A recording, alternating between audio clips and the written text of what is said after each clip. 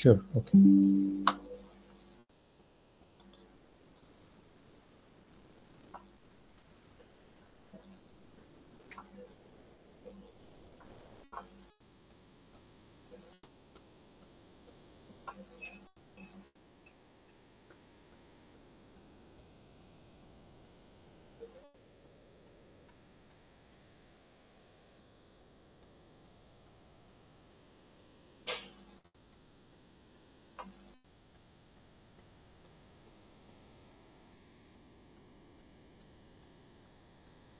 Yeah, is everyone able to see the screen?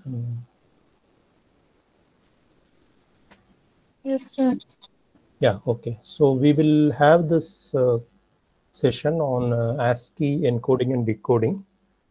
Uh,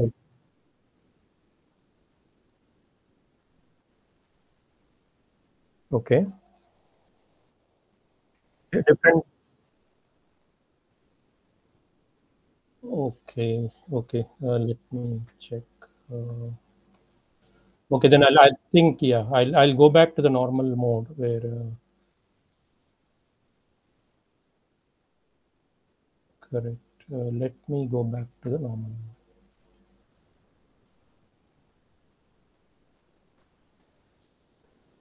mode. Is this one visible? It may not be a presented one, but you can see the full slide, correct? Yeah, okay, okay. So we will use this. Yeah, so we will talk about ASCII encoding and decoding, which is uh, I mean, it's easy, very easy to understand how it is done. You might already heard about it in many places, in many contexts. You would have seen this. But I wanted to make this, I mean, keep it here because it is very key to a lot of other concepts which we'll learn. For example, where you're going to communicate, right? So let us see like how we used to communicate, like in olden days, even before language was part of a human scope of the human understanding or perception, right? People still used to communicate, even animals communicate, right? So they use some form of communication using what is available. Like humans used to use hand gestures, or even fire. They used to show distant, like when ships used to make their voyages, right? They used to use fire as a means of communication. Your lighthouse used to have a lamp, and then the lamp will give enough light so that people can find their way and things like that. So essentially you are using an existing medium to basically convey some information. And you can naturally, I mean, you can only use what is already available, correct? So people should be familiar with that, and then you are using that to communicate some information, right? For example, in olden days, like you used to have telegraph, right? So the signals used to be in. We will see a video on that, small video, but essentially, the message which you want to communicate has been encoded into some electrical signals, which are sent over current wires, and then at they are receiving it, these are reconstructed. So basically, converting your intended message into whatever can be sent on the medium is roughly your encoding process, and the reverse of it is your decoding process. Even before telegraph, I mean, people used to have a large what do you call fan type of equipment. So there used to be high tall towers, and then there used to be hand signals. So whatever you wanted to send, right, let's say from some, I mean, this used to be very, if you look at a European, like English old novels or anything, right, like that. And Europe, they used to, like, from one end of the continent to the other end, they used to be able to send messages within few hours. That was possible because they used to have these tall towers and hand signals. So these one hand signal, based on that, whatever the hand signal is rotated in some form, the next tower used to see that. One person used to be here doing the gesture, and other person used to see that, and he used to convey the same gesture to the other tower behind him. So that way, the towers may be like half a kilometer or even less than half a kilometer, 100 meters distance, where they could see each other, but the other next tower cannot see this tower, right? So that way, from tower to tower, they used to convey these visual mechanism, and then all the way you could cross cities, rural areas, continents. They used to send these messages. That was like an early form of telegraph, which later got converted into electrical method, which was much faster and easier. So we talked about digital coding in the in the previous session also, correct? So we wanted a decimal. We had decimal numbers, and we had digital electronics, right? We had ones and zeros.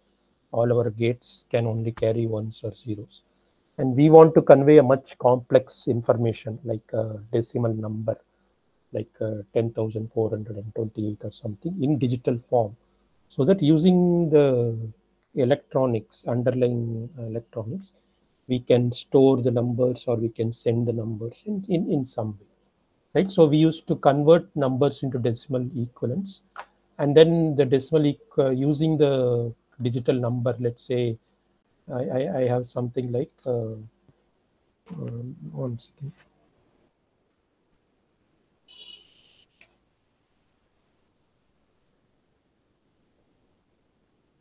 Yeah, for some reason I'm not able to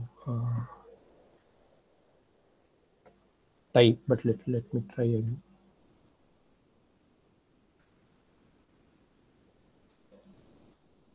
Yeah, for some reason I'm not able to type, but that's fine. So basically, if you had even seen the last week's example, right, the assignments which I had given, I'll just take one example.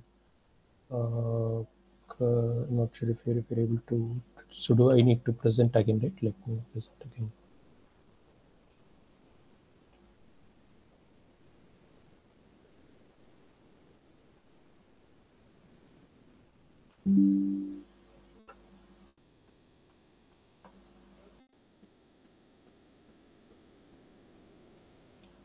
Yeah. So we had decimal numbers which we can convert to digital form, or when we had digital numbers, digits or bits, we could convert it and say what is a decimal form. The decimal form is more amenable to human beings. Like we can talk to people in various disciplines using decimal, whereas it is very difficult to do it in binary. Binary is something which the computer understands. So whatever is already available as a medium, we are trying to encode it into that form. So converting it into that form is essentially your encoding. The reverse of it is decoding. Correct. So with that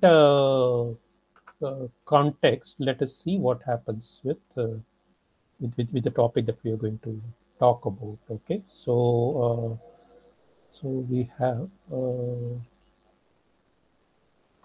Okay, so we will talk about a very standard, very popular, very widely used standard, industry standard, which is called ASCII or ASCII, ASCII for short. So ASCII is nothing but it stands for American Standard for Character Information and Interchange. Hope everybody is able to see this, right? I was switching the windows on and off. Hello. Yes, Manoharji, we Yeah. can able Okay. to see it. Yeah, sure. Okay. Yeah, so ASCII stands for American Standard for Character Information Interchange. So it is an American standard, meaning it was originated in the US, and it is basically for character exchange. So we talked about the decimal numbers last week, right? But we in English parlance, we have numbers, we have characters, we have the entire language, 26 characters. So this code was invented to basically convert to be basically be able to communicate all these information characters in a digital form. So it's basically a character encoding standard for electronics communication. And it is also an ISO standard. IEC 646 is for ASCII, and it derived its origin, like as we already talked about, from the Morse code used in telegraphy. Telegraphy, I would say, was the first major successful method of communicating information messages across large geographical areas, countries, and continents for a long, long time, right? And we will see a small video of it so that we get a context of what it is, and then we will go for we will continue with the class. So can somebody help to communicate this video to put this video? Yeah, yeah. I'll do that. Yeah.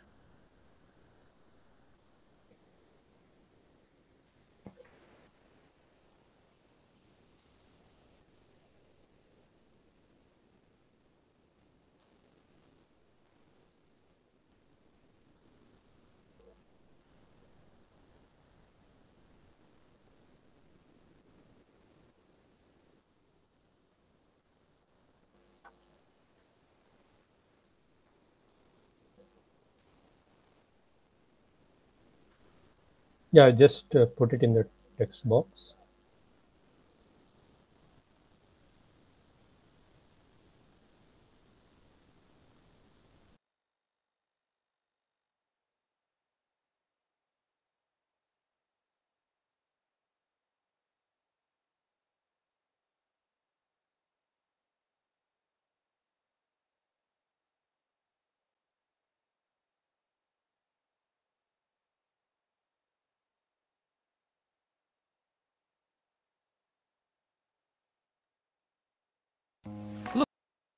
Looking for a free project management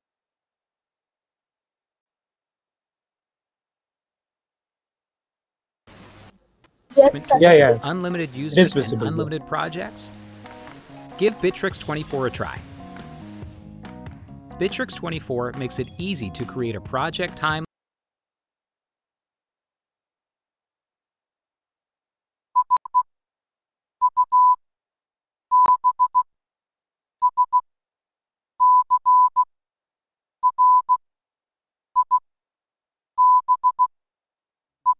Did you get that? If you lived in the 1850s or are a modern amateur radio operator, you might have. That's Morse code, and in an age of constant information communication, it wasn't too long ago that this communication method was vital to making the world go round. Back in the early 1800s, engineers and scientists were just starting to pioneer electrical communication methods.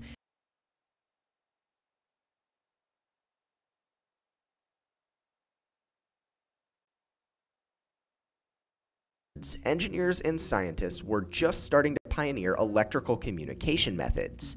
In 1836, Samuel Morse, Joseph Henry, and Alfred Vail invented the electrical telegraph system. It was the first system that allowed communication over great distances. However, there was a problem. It could only communicate pulses of electricity to another machine. This meant that you wouldn't be able to communicate using voice or text, so a new way of getting messages across the world was needed. A code was developed by none other than Samuel Morse to translate electrical pulses back into the original message. Originally, Morse's code only incorporated numbers, but Vail helped expand it to include letters and other characters.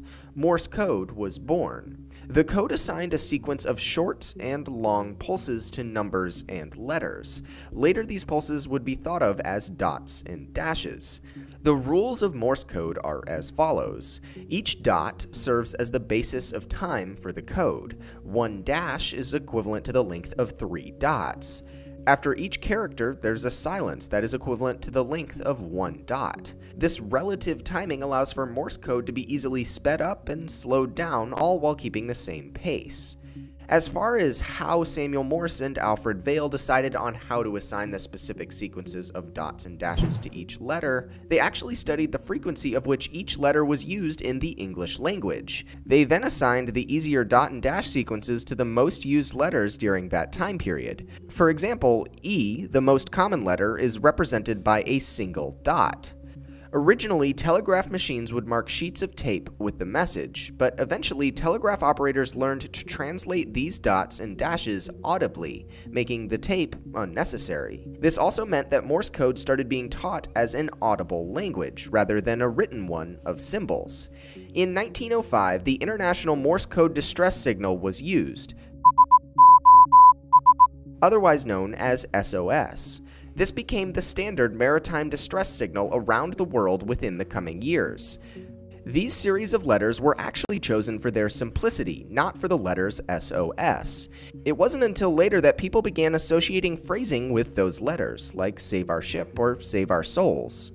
So, Morse code was invented as a necessity of the first mass communication method utilizing only electrical pulses.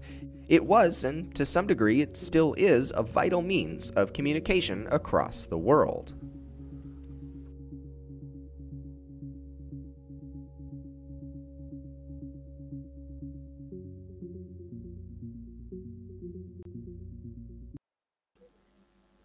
Yeah. So,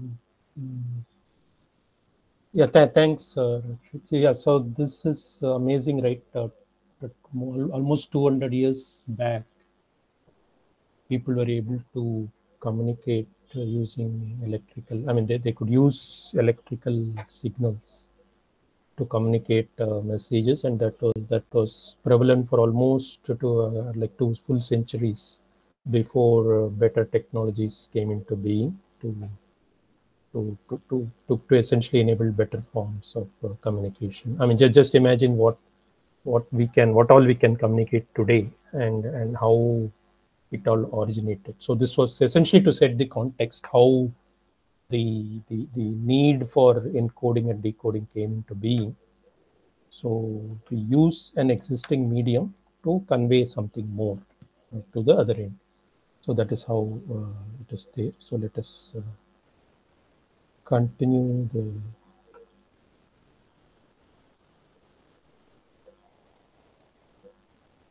discussion on digital coding. So basically, we are using bits and bytes to convey information, and basically converting our information into a stream of ones and zeros, which we saw in the previous session, right? How the ones and zeros can be processed, stored, and communicated according to some pre-agreed method. So this is very important, correct? Uh, the other side needs to know what method you're using, otherwise it's not possible. Like for example, even in the Morse code telegraphy, right, the person who sends it as well as the person who receives, both of them have to be familiar with that code. Like one dot means E has to be agreed upon, and SOS has to be agreed upon. How A represents in Morse code has to be agreed upon. So there has to be a pre-agreed method on how we are going to send that information. And what information we are going to send is what the sender decides, and the receiver doesn't know yet. But using this commonly agreed method, the receiver ultimately knows what the sender intended to convey.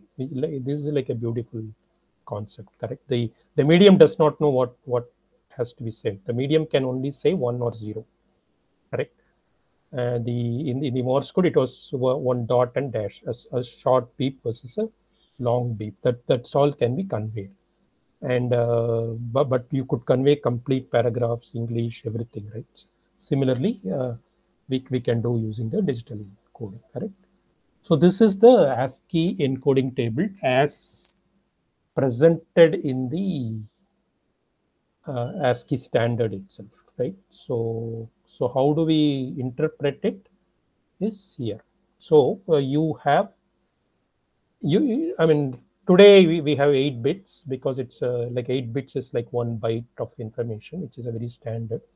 But ASCII was actually planned and designed and implemented to use 7 bits of information.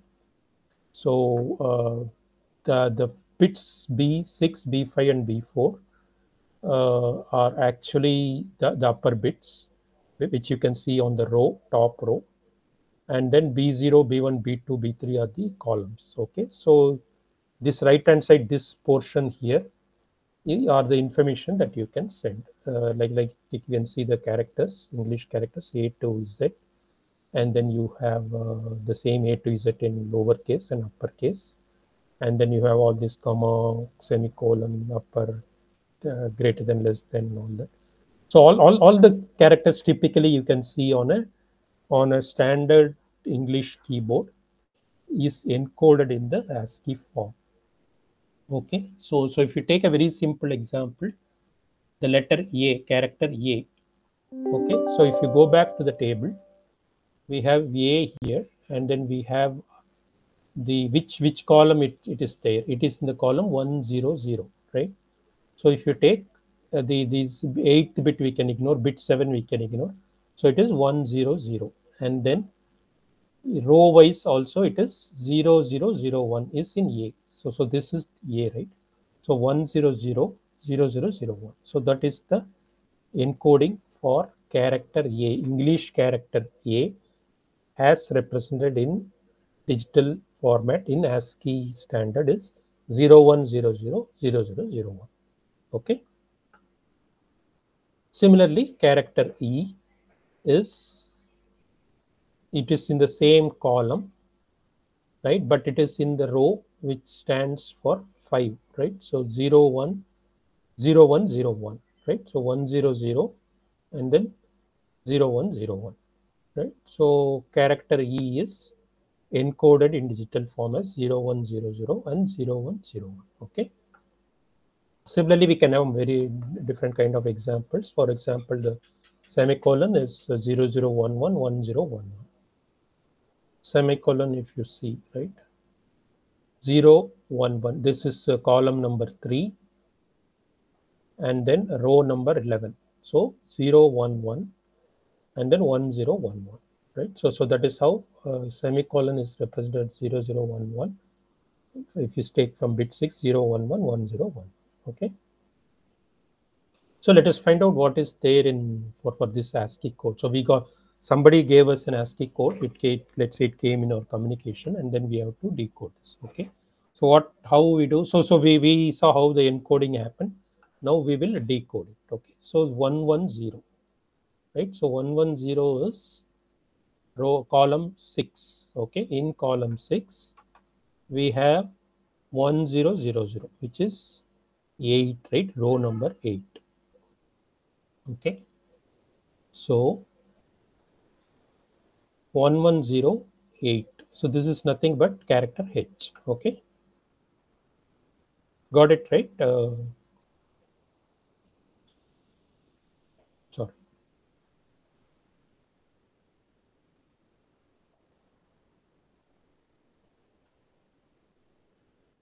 No, sir, it's clear.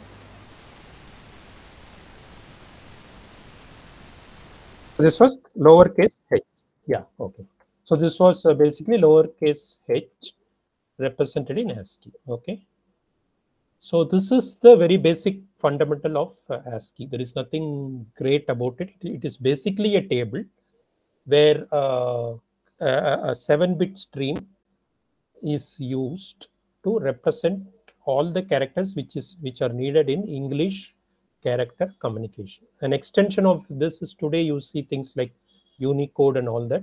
So Unicode uses all the full 8 bits, and it can be used for various languages. So it's not restricted to English. It can be used for 20, like maybe even 100 different languages are, I think, supported in Unicode. But ASCII is kind of the fundamental, because when it comes to English, even Unicode uses the ASCII table only for communicating. And in addition to the characters A to Z and all this punctuations, semicolon, colon, comma, plus, minus, mathematical symbols, dollar, and all that stuff, there are some other control characters also. Like, for example, your carriage return, which is nothing but when you send enter, this character will be sent 00001101, which is CR. I think there is something for LF also, and then there is a null, and then there is a del character. Delete is there, which you can see in your keyboard also.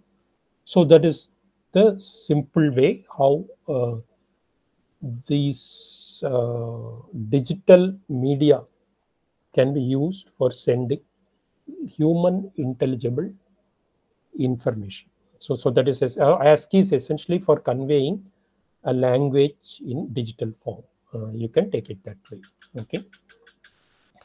Now something very closely related to it, but not to be confused with that, is hexadecimal encoding. Right. So we saw 8 bits, correct, and then up to 10 we know it is all decimal numbers: 0, 1, 2, 3, 4, 5, 6, 7, 8, 9, 10. But decimal works, digital works in powers of 2, right? We saw. So we have 1 bit which we can represent 0 and 1. 2 bits means we can go up to 4, 0, 1, 2, 3. Like that we can go up to 8, 3 bits. But 4 bit means it goes to 16, which means it crosses 10, and then it goes to something more than that. So when we go into decimal, it will be like 16. But they came up with something more useful. It's like the numbers from 10 to 16, digital numbers from 10 to 16, they could represent using alphabets: A, B, C, D, E, F. Okay, so we can have 0 all the way up to 9, and then when it comes to 10, decimal 10, it is typically represented in this coding form called A, B, C, D, all the way up to F. So hexadecimal is basically another way of representing digital numbers only.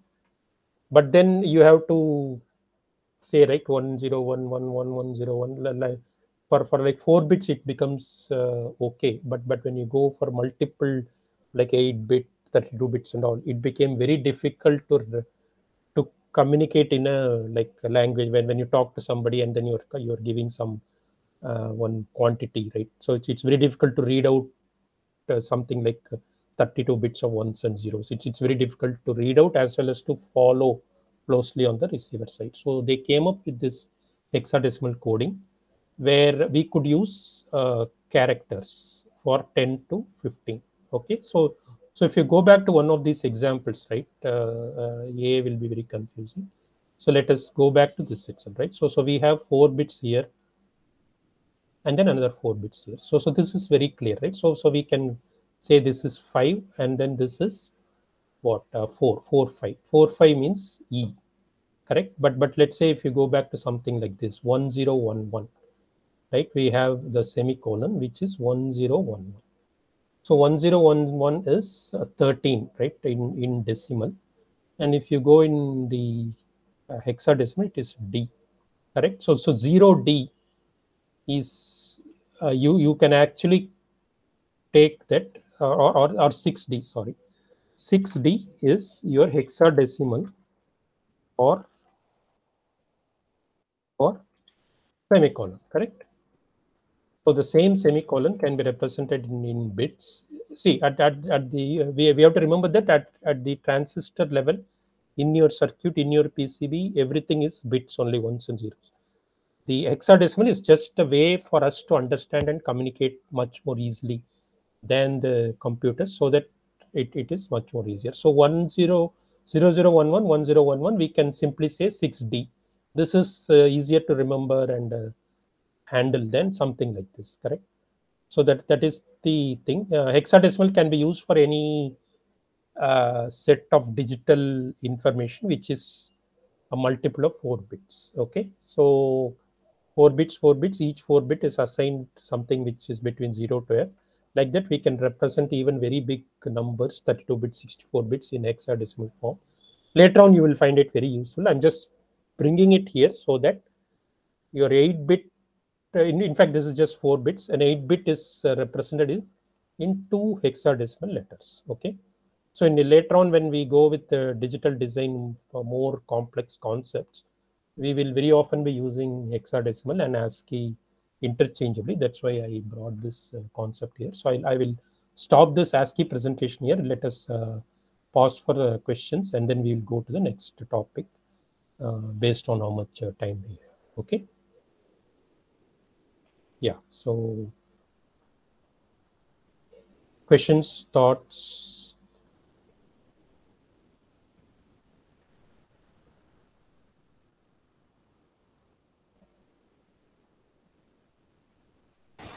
So in hexadecimal coding, the 16 is again given as 10. Is it same as 10? Okay, so let me present this back.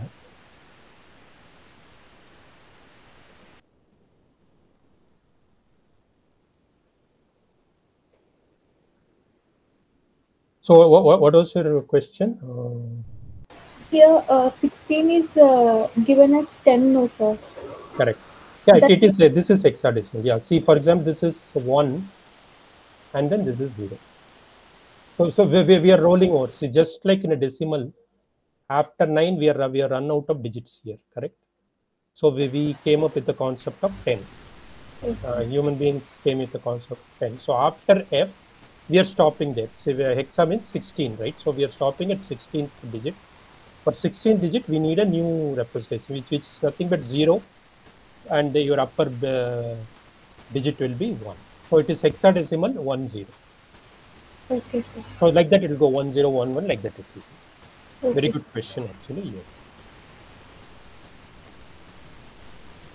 Manohar ji, Yes.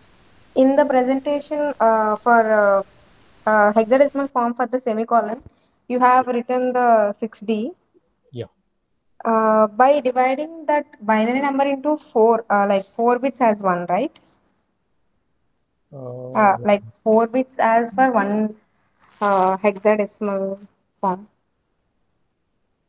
correct. Can you please show that slide? I just have confused. Yeah. Yeah, I'm here. So you wanted a semicolon, right? Yes, Manohar. Yeah. Okay. Yeah, Okay. First of all, it's 3D. It's not 6D. Sorry. Yeah. yes, Yeah. sir. But Yeah. it is not D, I think so, because it is 11. 3B. Okay. Okay. Sorry. Yeah. Uh, 3B. Yes. that's what my confusion is. Yeah. Yeah. Yeah. Yes, Yeah. please. Sorry about that. Yeah. That's it, Manohar. Sure. Thanks for pointing out. Yeah. Any other questions?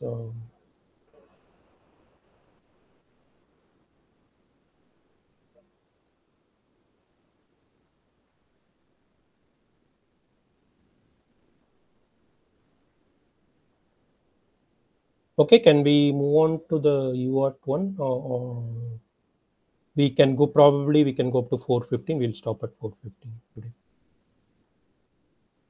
Is it okay with everybody? Yes sir.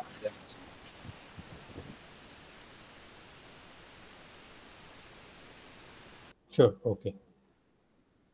So let me present the next one.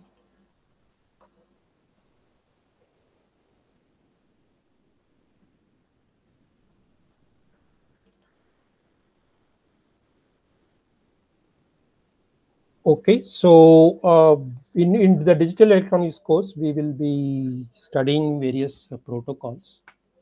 Okay, so I started with UART because it's one of the simplest one, and I would like to call it the god of small interfaces because it's like a very fundamental and very basic one, and and still it is like fairly standard and fairly complex, meaning if you really implement it on a system, right, and if you're able to get two people to communicate or two printed circuit boards to communicate using UART, right, I mean that's something reasonably complex. You've definitely achieved something because there are so many things involved. This entire ASCII code is involved. Any kind of coding you can use, of course, but yeah, so essentially like whatever we said, encoding, right, we are moving to the next step. We're actually trying to communicate from a sender to a receiver some useful information. And how do we do it? Okay, so like in telegraphy you saw that we could use Morse code, but in digital we are essentially talking about two completely electronic systems. There is no human involved. So the two systems have to understand each other and be able to communicate. Okay. So we will talk about we'll talk about communication topologies first and basics of UART. we'll see the UART application, what are the frame structure used, and we'll talk about something called RS-232, which is very closely related and very useful later on also. Okay. So we will talk about topologies. What is a topology? Okay, so we have something called a bus topology, right? So which means there is a common, you assume that there is a common, like a bus means everybody can go in and travel. There is an equal importance to all the passengers in the bus, let's say, right? So which means anybody can talk, anybody can hear. Okay, so if you look at this, there is a common line here, and then anybody can talk. Like there is of course some initial setup needed to establish who is going to talk and who is going to receive, because let's say if more than one person wants to talk at the same time, there has to be some agreement how it is agreed. So let's assume that setup has been done, but effectively anybody can talk to anybody. Let's say that this box out here can talk to this box, and actually anybody can listen. So if this person is talking, anybody who's connected on the bus can listen, correct? So if you take in a conference, right, if somebody is talking, usually everybody else can listen. But when another person wants to talk, we agree on some protocol. Let's say, hey, I'm stopping talk, you start, something like some kind of handshake we do. But then the other person can talk, and then everybody can listen. And typically anybody can talk, as at least the infrastructure allows in a Zoom meeting or in a Google Meet. Any of us can talk, right? Only thing, we need to have some rules and to follow, so that we know who's talking and what is talking, and so that there is no cross talk or anything. So this is also possible in a hardware electronic situation, where there can be multiple transmitters and multiple receivers, all in a equal footing. Okay, so this is called bus topology. And the next topology, we can call it as star topology, where everybody is not equal here in this case, right? So there is a master, and then there are multiple slaves, which means all communication has to go through the master only. So one slave cannot talk to the other slave, or if even if one slave is talking, the other slave cannot listen it straight away. It has to go through the master, and then it has to go through the slave. A real-time example in the communication itself is your Ethernet router. Usually you have a hub where you connect your Ethernet port, and then the communication goes through the hub. In your home router or in your college setup, you would have seen Wi-Fi routers, where apart from Wi-Fi, you will have all these Ethernet wires connecting with each other, and then they will be like the individual, your laptop or workstation first has to establish communication with the hub, and whatever data is communicated, it goes through that hub, and from that hub only it goes. Even let's say you want to talk with another laptop on to share a desktop or whatever it is, it has to go through the master. So this is like your master slave topology. Another analogy could be like a classroom in a college, right? Typically the professor is the one, or the lecturer is the one who will do the talking. You talk to the professor or lecturer. If you have a question, you raise your hand, you talk to the lecturer, ask a question or whatever. You are normally not allowed to talk to the next student in a live classroom session. Before the classroom or after the classroom, it may vary. But in a class, this is the star topology, is what you typically follow, right? There is also a peer-to-peer topology, or a one-to-one topology, or an ad hoc topology. Let's say two people just decide to talk. Let's say I want to talk to Rakshit, or I want to talk to Alekia, let's say. So I can give a chat, and I can ask a question, or Alekia or Rakshit can ask me a question.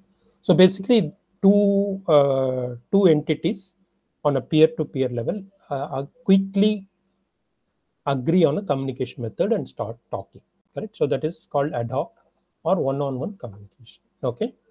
So we saw three topologies here: bus, star, and ad hoc or peer-to-peer topology, or one-to-one topology. The UART is a peer-to-peer topology, meaning there has to be a designated transmitter and a designated receiver, or there has to be only there can only be two entities in a UART system. If there are more than two entities, we have to have separate connections to talk to it. Let's say there is one entity which talks to two people. It has to have a dedicated UART protocol established between each of the entities, which means at any point of time, there can only be two entities in the system. Usually there is a transmit line wire connection, and then a receive line, and then there is a ground. I mean, this is like the simplest form of UART communication using one-on-one topology, the transmitter, a receiver, and a ground connection. Okay. So using this wire, if it is operated in a digital form, meaning if it can go up to 5 volts or it can stay at 0 volts, if these are the only two states, then it can be used to transmit all these zeros and ones from the transmit to the receiver, correct? Agree with me? So transmit to the receiver, I can send ones and zeros, okay? And that is what exactly happens in a UART also. So there is a device A and then there is a device B, and then you establish a protocol using the digital transitions of 0 and 1s, okay? But then you need to know upfront, correct? So for example, we are setting up a meet, and then like 8 to 10 people are talking, or let's say I have to talk to another person. I have to at least know whether the person is available. So either I do a ring when I establish, like when I try to call, there is a ringtone, or if I want to do a WhatsApp call, I say hello, are you available for a small discussion, let's say, right? So similarly in UART, we have something called a start bit. Okay, it's called a start bit because it's in binary. Usually it's a single pulse duration. And then when you end the communication, you also have a stop bit. And within the two, we can communicate. Typically, in most of the cases, it will be 8 bits of information. We already talked about ASCII, which uses 7 bits or 8 bits. So this is or a Unicode which uses 8 bits. So a UART is immediately and very easily able to use ASCII as one of the communication methods, one of the encoding methods. You could typically send anything, any 0 to 255, you can send anything. It need not be ASCII also. You can send plain binary information. The end parties will know what is being communicated. Let's assume that. So this portion, the UART is only concerned about starting a communication, sending 8 bits and stopping at the simplest, in its simplest form. In a more practical form, there can be 2 stop bits, and there is a reason to it. We'll come to it later. And then there is also something called a parity, because communication media can be noisy.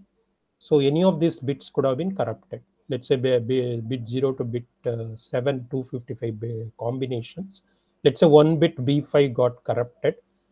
The end person may interpret it as something else. Even in the ASCII table, if you go back, right,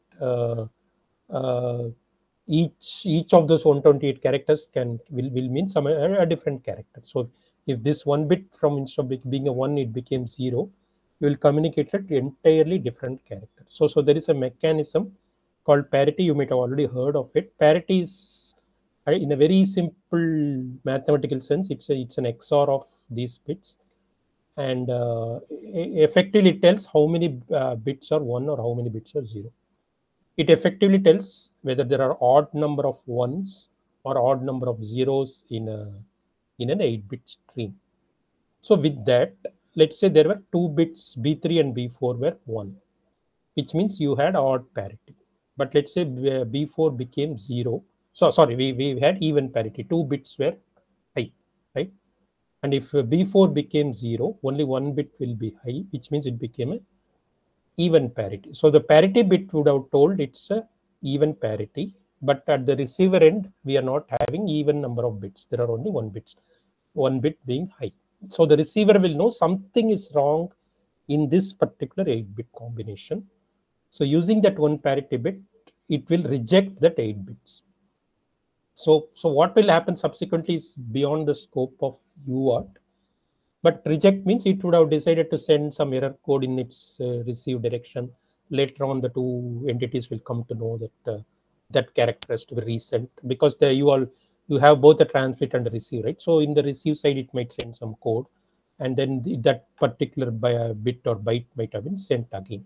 So UART incorporates a mechanism of error checking in its more practical form, and that is your parity bit. Okay, and some devices in the early days were too slow, so one bit of stop and then again starting, like in a very tight communication, right, where back to back bits and bytes have to be sent.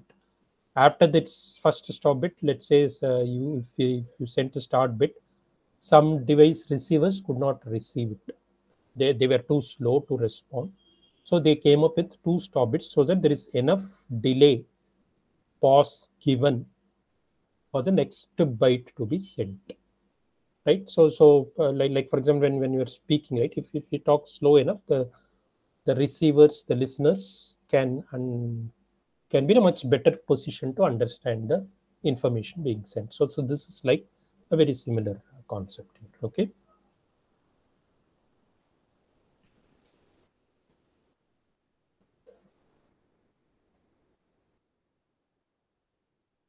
Okay. So we saw this basic frame structure here. Okay, but when do we start calling a bit, correct? So let's say you have this information here. So b0 is the so I have, so for our understanding, within a ppt slide I have given some width for b0, right? Starting from this point up to this point is b0, but did we communicate how wide this bit is going to be? No, correct? So the receiver has to know when the boundaries between two bits, correct? For example, if my information was something like this, like for example, something like 101011, like that. So there are two ones here. So unless the receiver knew that there are two ones, right? I mean, he may interpret this as one single one also, right? So we need to have some division, some kind of demarcation, correct?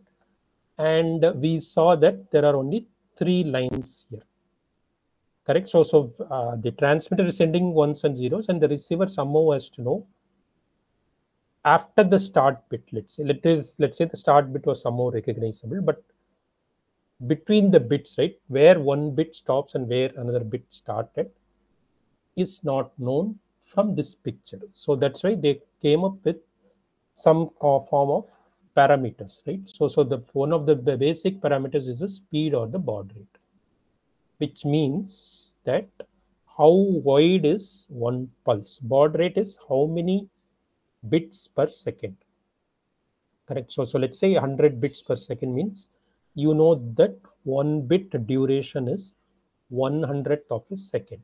So if my receiver, as a receiver, I see a 1 for 1/100th of a second, I know that the sender has sent me a bit called 1. After the 1/100th of a second instant, if it still continues to be 1, which means the second bit has already started. So the receiver will know that the second bit has come. And then number of data bits also should be known, correct? So we said b7, but it can also be 8 full bits, or it can be 7 bits and 1 parity. It can be 8 bits and parity. So this was like one example, correct? In a more practical form. But the number of bits can also be agreed upon. Parity can be agreed upon. One is whether we should use parity or not also should be known. And if you're using parity, whether it's odd or even also should be known. Meaning, if number of bits are 1 in the original message, I will send a 1, which means it's odd parity. Or if it's a even parity, means it will be the other way. So how are you representing the number of parity bits is one parameter, and number of stop bits. So all these are variables. The key point here is before the communication starts, both the transmitter and the receiver should agree upon all these basic parameters. Correct? Otherwise, there is no way of knowing. UART does not allow, on its own, it does not allow communicating these parameters over the wire.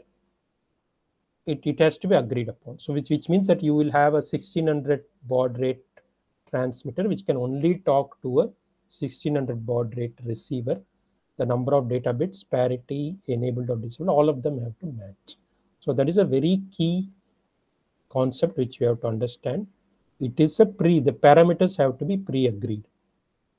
It is quite possible that two systems, they can start with the default set of parameters. Like it can be, typically how it happens is you start with the lowest baud rate, like 100 or 1200. I think 1200 used to be a standard for a long time. So you start with 1200, 8 bits, no parity, one stop bit. Typically all the receivers are expected to support this configuration of the default configuration. So with this configuration, the transmitter sends some initial bytes which are the actual configuration parameters to be used. Like 1200 bits per second could be very slow. Today I can go up to 128 kilobits per second or even 1 megabit per second.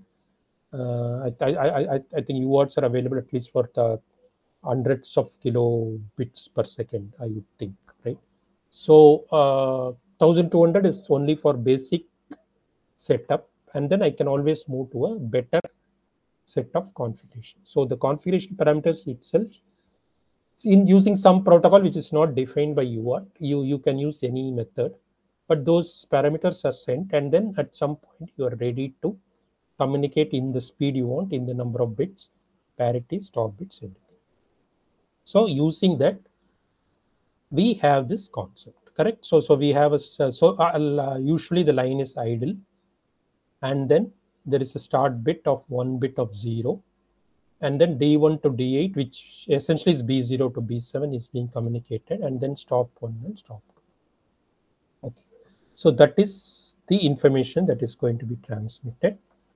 And on the line, if you put a CRO, you can actually see the waveform like this. This is a digital representation of this electrical waveform representation of this information. This is how it will actually look. And you can think, what is this clock here? So clock is nothing but your baud rate. Only thing that the clock is not being communicated. It is pre-agreed that it will be like 1600 baud rate or 3200 or 128 kilobits per second, whatever. But individually, when you send out the bits, you will naturally use a clock. We will later on see how it is done using a flip-flop or a sequential circuit. You will use a clock. The output circuit of the UART will have a transmitter, which will be typically a shift register, where the shift register will be given a clock of this width rate, pulse width rate. So if it's a 1600 baud, means you will be feeding a clock of 1600 hertz, correct? And the receiver will sample the incoming data using a shift register, a shift in register, and that will also be fed with the same clock frequency of 1600. So once these basic conditions are satisfied, you can continuously start communicating. You can continue communicating using this method, any number of bytes or characters or whatever information you want to send. So this is in principle the basic fundamentals of UART. There are many textbooks where you can go into details. We can have a detailed session also, but this is what kind of the very basics of UART communication. It is a serial communication protocol. It is a one-on-one, it uses a one-on-one topology, peer-to-peer. There will be one entity talking to, there can be only two devices using transmit and receive at a very basic level. And the frame structure, we also saw the frame structure of the UART. Any quick questions at this point in time?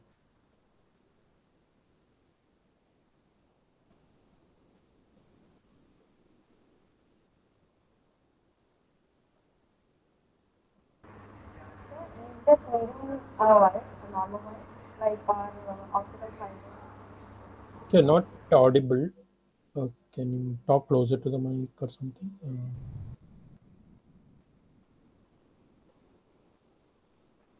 Hello.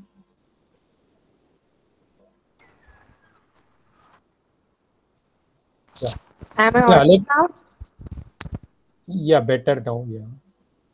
I'm asking that whether the medium is a normal wire, uh, like to pass signals, or it is an optical fiber like any other thing. It is typically a wire. Okay.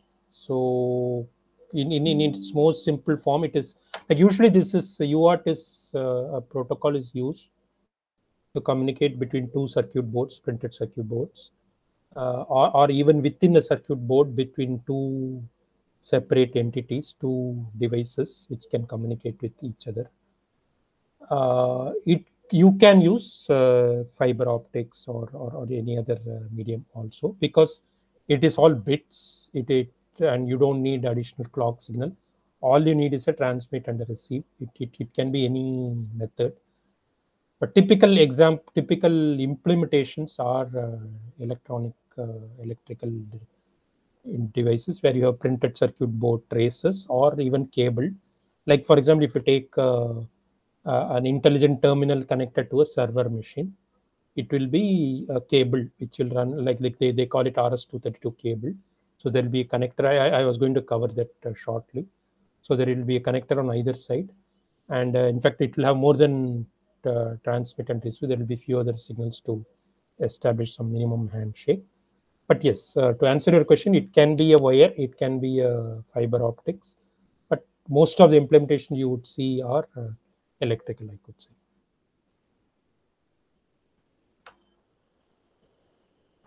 Okay, Manoharji. Sure, thank you. Any other question?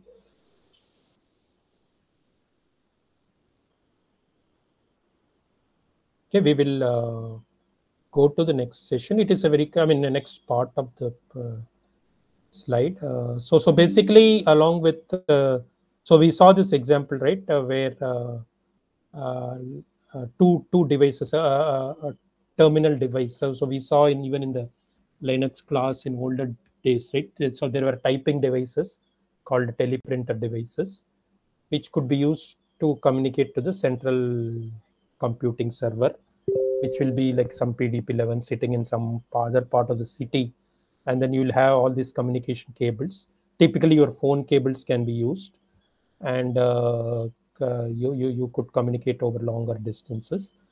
And there will be actually one modem which can convert this ones and zeros into a analog form, which is more suitable for sending over telephone wire themselves. So your teleprinter will have a transmitter, and then there will be a modem which will have the receiver. So the UART communication will be between this modem and the teleprinter device, and then later after that it will be all your telephone cable, let's say. So RS-232 was a standard used between the terminal device and the communication device. So your teleprinter was your terminal device called DTE, data terminal equipment, and your modem is your DC, data communication equipment. So RS-232 was a standard. It is an IEEE standard, and two devices which are on different equipment. Your modem was a separate box, your teleprinter is a separate box, and you can use RS-232.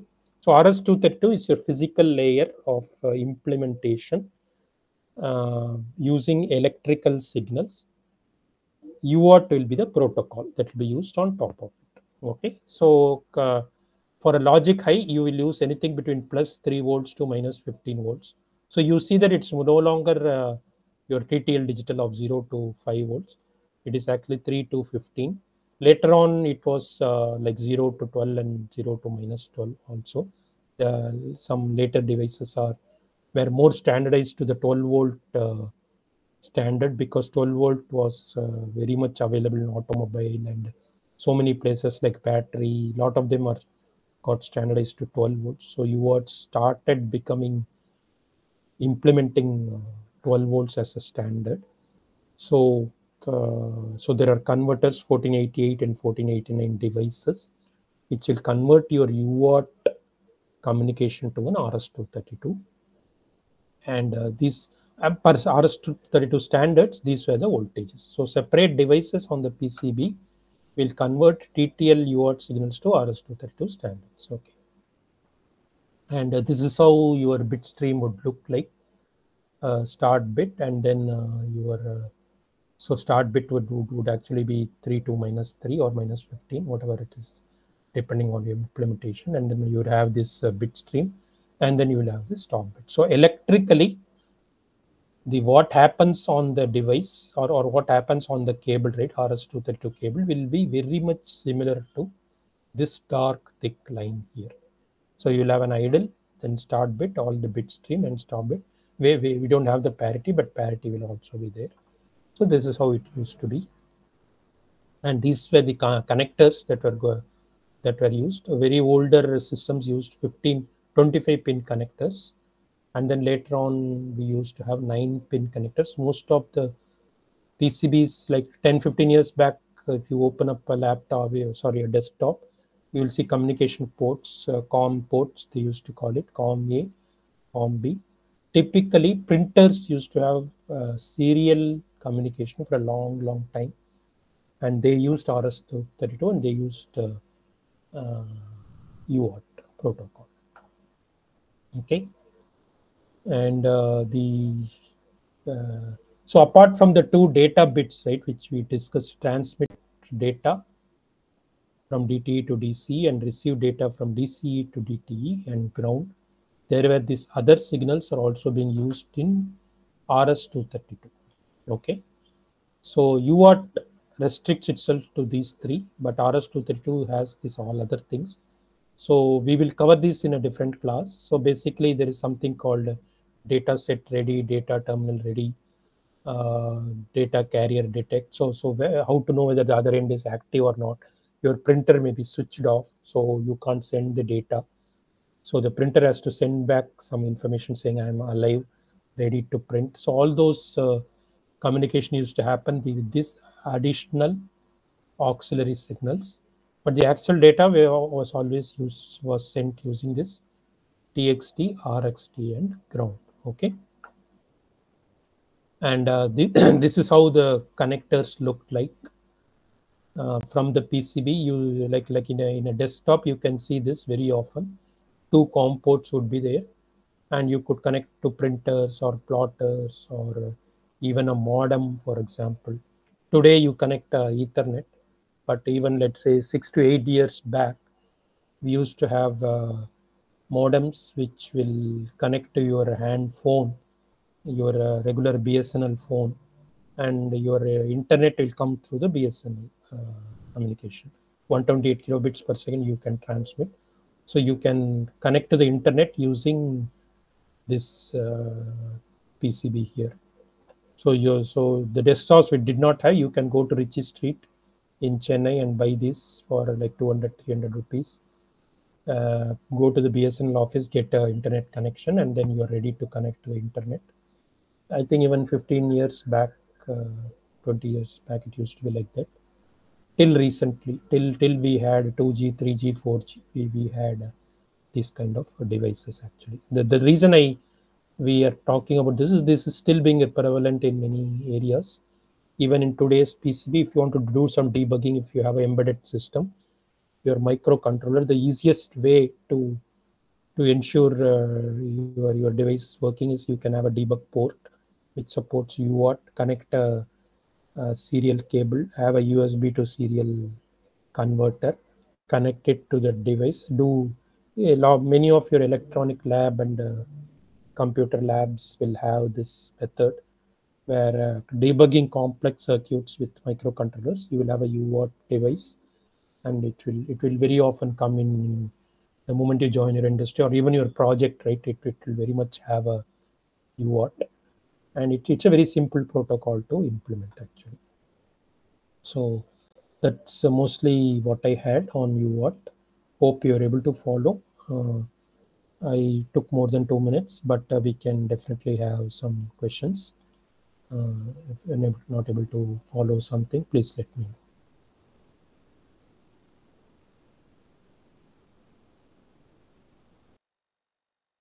Any questions, please?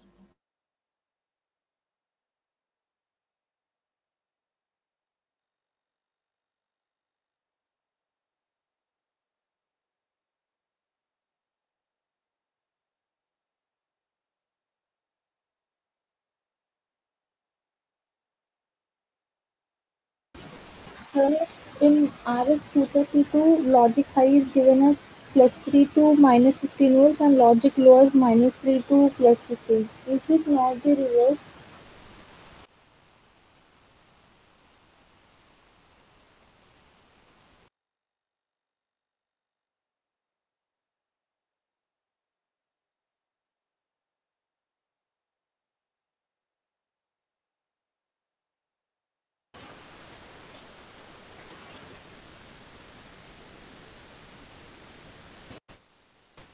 So you're not audible.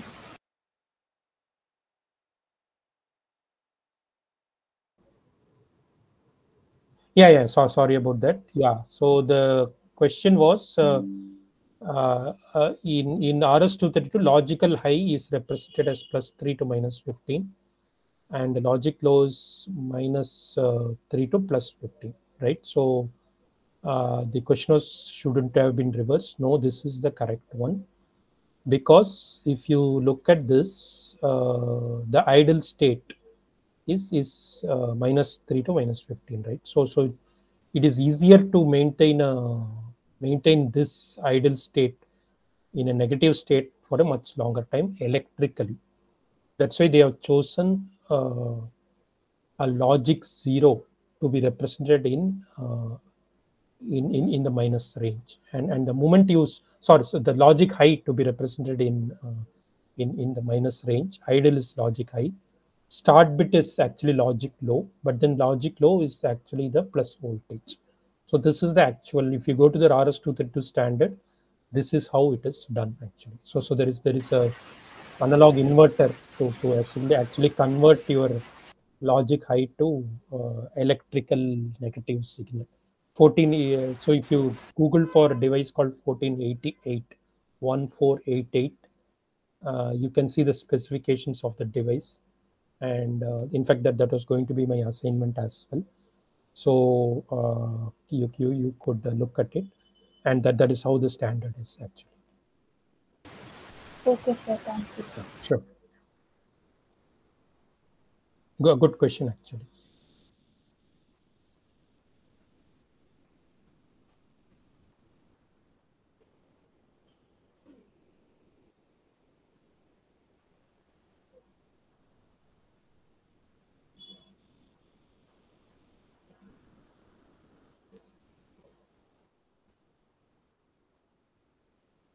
Sure. Yeah, you could always email the questions in the classroom. You can put it in the classroom. I will send out the assignments. I'm still overdue on the previous assignment grading. I will finish the grading for the digital electronics part 1 latest by tomorrow morning. But whoever has not submitted, I know a few people are still in the exams, so I'm allowing this time. But please do complete it. Thanks for people who have already done. And I will send out the assignments for this session latest by Tuesday afternoon. And before that, please, whatever your questions you have, please go through this. These are like very basic sessions. You may not have the opportunity to hear these sessions later on. So even if you're not people who have not been able to attend, please ask them to go through the videos, and always refer back to these classes. These are very important. And thanks for being around, and have a nice time actually. Yeah, thank you for, yeah. Thank you, Manohar. Sure. Thank you. Thank you. Yeah, we'll meet next week. Sure. Yeah.